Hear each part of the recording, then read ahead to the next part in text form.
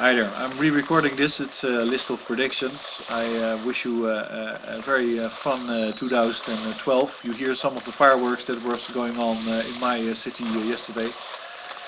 I made a list of things that I think will happen in 2012 or will become more prominent. I'll shut down the fireworks. Ooh. And I'll just go through them. It's a long list, so I have to be a little bit quick. First of all, I think there will be fighting over the Strait of Hormuz. There's two scenarios. One is that the US will go all the way because it's the only option they have to keep their system going. It's all or nothing. That's the problem with systems that are really on a high level of organizational dependency. So basically, US depends on a high level of organization of flows of materials and resources through the world. And it all has to be, it all has to work, and if it doesn't work, then the country will completely collapse. Nothing will be left of it. It's now getting some of its oil from Canada, but it has to have the oil from the Middle East. And so it has two options. One, you fight and you exist, or two, you don't fight and you don't exist. Well, then, of course, the choice is very simple. You'll suggest to fight. So, but it's not certain. It's not certain. So we'll see two scenarios, I think, in the Middle East, which is one, thermonuclear war with Iran, which will be devastating for everybody, but will also make big countries like China and the US collapse, where the US thinks it will come out better, apparently. The other one is that there will be a stand down of the US over the oil, and the US will severely suffer from the fact that it no longer has the oil supply it wants, because it's no longer in control of that whole process. And simply the threat and the practice and what's going on in the Middle East shows that Iran considers itself surrounded by other parties that are interested in its success in this challenge. So that's Europe.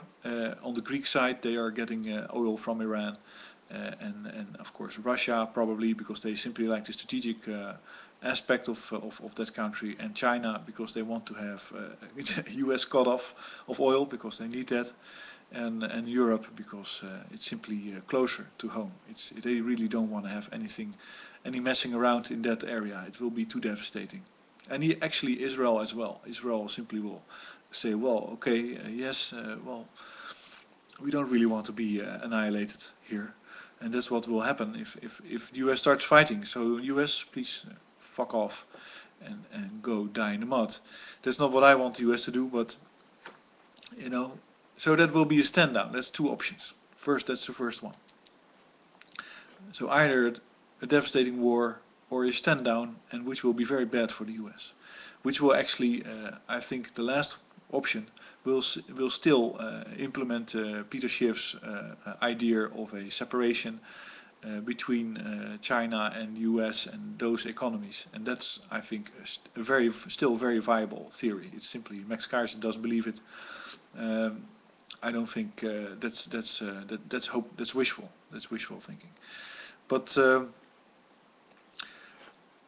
the second one, let's say then the second one, we lump these two together, is that there will be political assassinations on a visible level around the world. And for several reasons. One is that the corruption will be to such a level that the people that do the talking no longer have any power through their network to keep their positions. They're basically replaceable, and as they're replaceable, they can be assassinated by the parties involved. But there's another reason also, and that is that it becomes the cheapest option.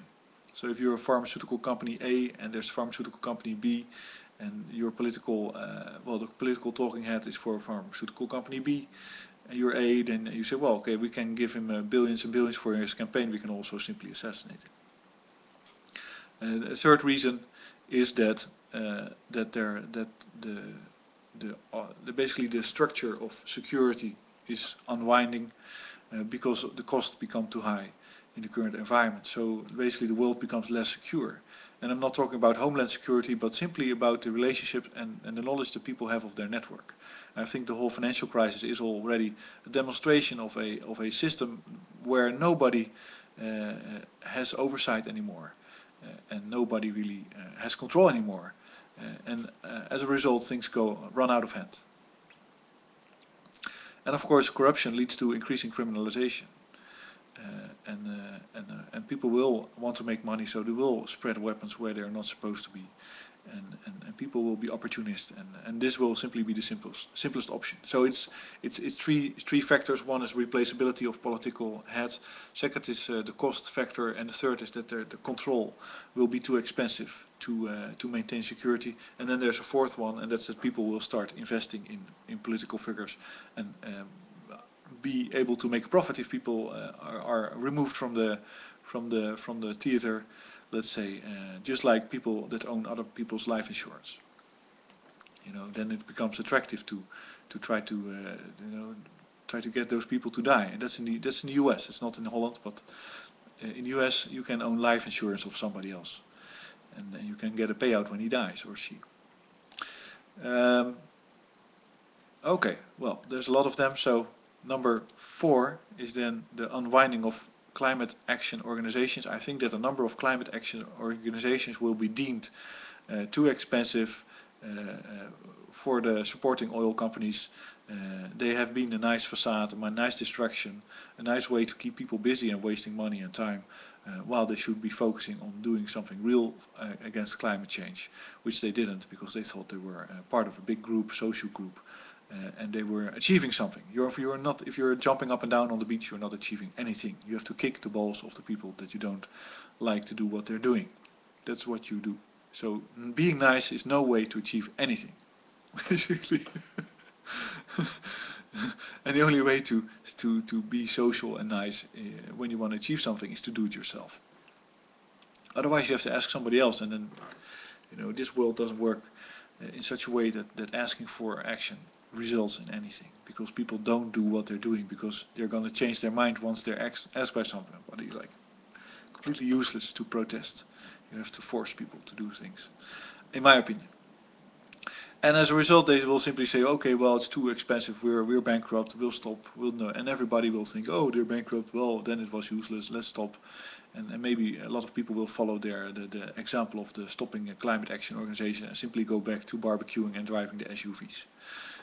That says, but then you're a hopeless person if you're like that. You should realize and keep realizing that there's only one option for the future, and that's a renewable future. Otherwise, there isn't a future. Okay, number 5, Rothschild won't get his coal. Nathan de Rothschild was trying to get control over all the coal in the world, as he had the opportunity with the whole credit boom. He bought rights to the coal of Indonesia, which is a massive reserve, but I don't think he'll get it. First, it's disputed. Second, it's too close to the Asian countries, and they all hate the guts of Rothschild. So he won't get it. But it is a nice demonstration of the carbon credit system in action, because he can of course print all the money in the world if he's going to deliver the coal himself, that he owns himself, for that money. And you have a carbon credit system which keeps a productive system busy, just like our oil companies do. Of course,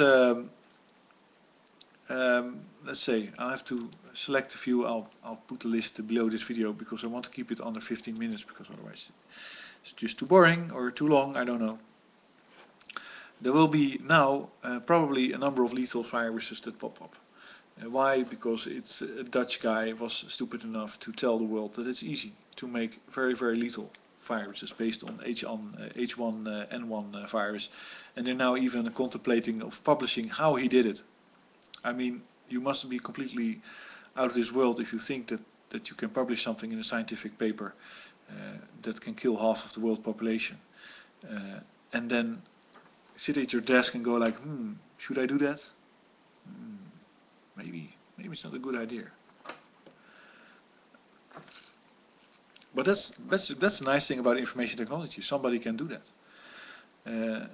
Somebody can publish any type of information, and if it's powerful information, so stuff that really can change something, then it's very easy to achieve major change in the world. Sadly, in this case, it would maybe inspire some people with a big book of molecular biology or whatever, and a few vials and glass petri dishes in his backyard, to start making a flu virus that kills almost everybody. So then you're a moron if you're even contemplating publishing that type of information.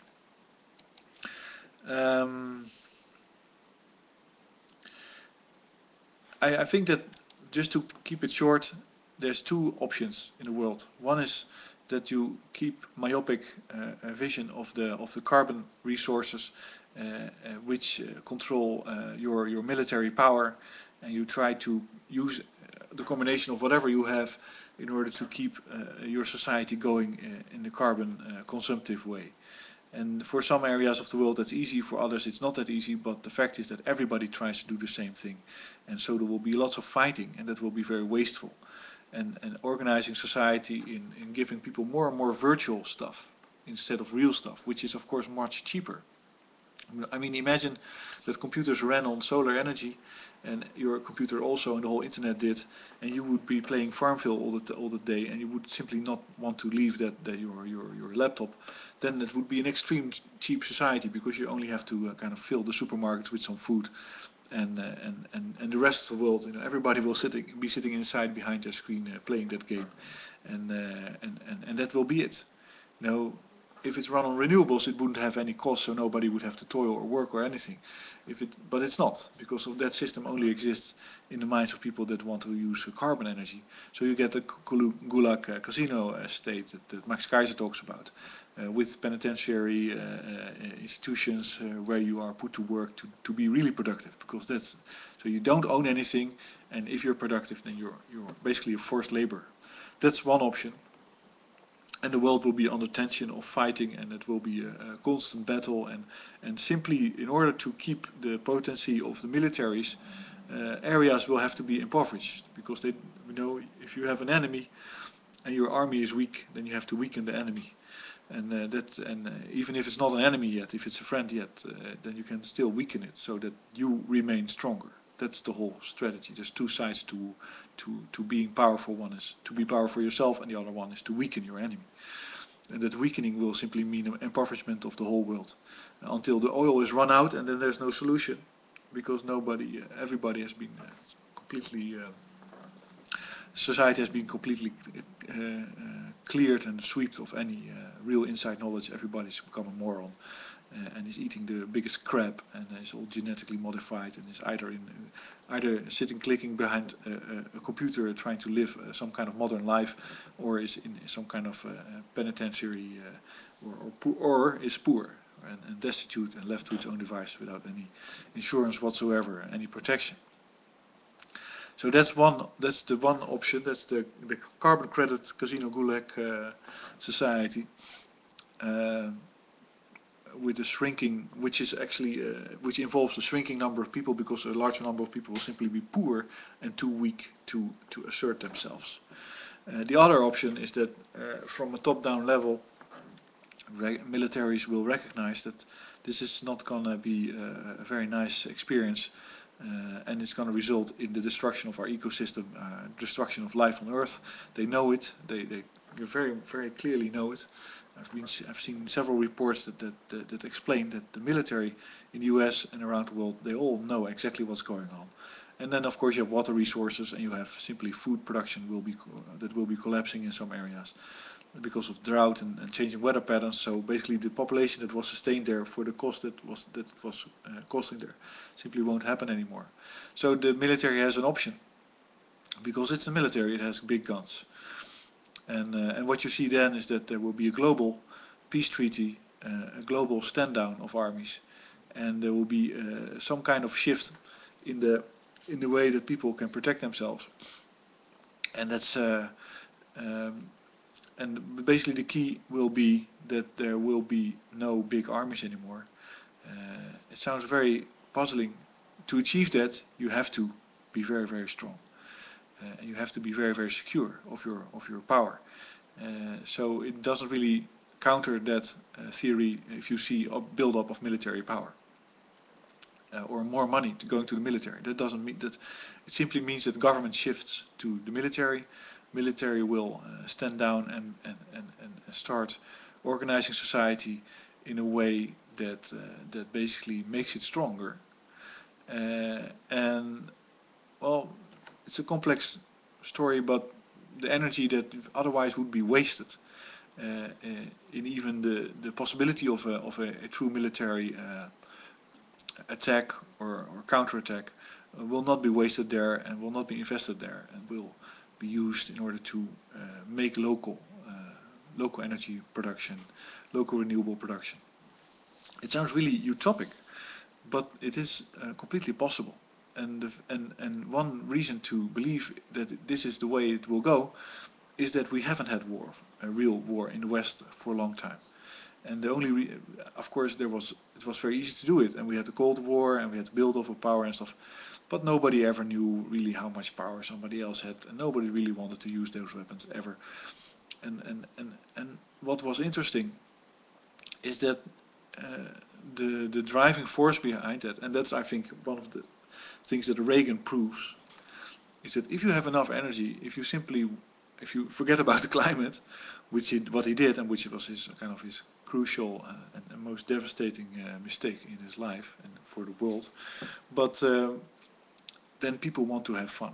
They have become more benign in the last century as a whole, as a human race, and they simply want to have wealth and interaction and social stuff, and that's basically been proven in the last 30 years. So you can say that if you abandon armies, if you reduce them, and if you have a system to control resources, and you have a source of resources which is based on renewable energy, so it's unlimited, and you organize that amongst each other around the world, then so there's not even a high level of organization, but there simply has to be a mutual understanding that people in the streets are no longer the type of people that will go into a fist fight, as long as you do things right. If you make sure that they're fed well and they're not getting cold and all that stuff, and they get some education and they get something to occupy their lives with, then they won't do anything.